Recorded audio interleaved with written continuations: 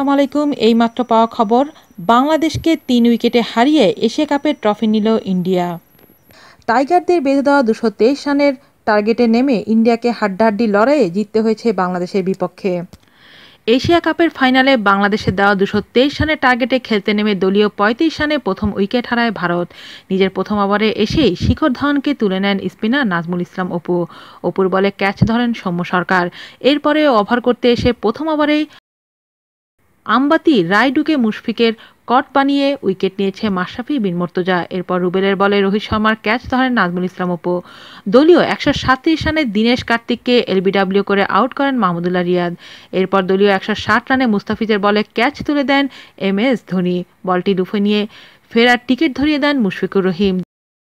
দলীয় ২১২ রানে রুবেলের বলে রবীন্দ্র জাদেজার ক্যাচ মুশফিকের হাতে গেলে ব্যক্তিগত ২২ রানে বিদায় নেন তিনি। দলীয় ২১৪ রানে মুস্তাফিজের বলে ভুবনেশ্বর কুমারের ক্যাচ ধরেন মুশফিক।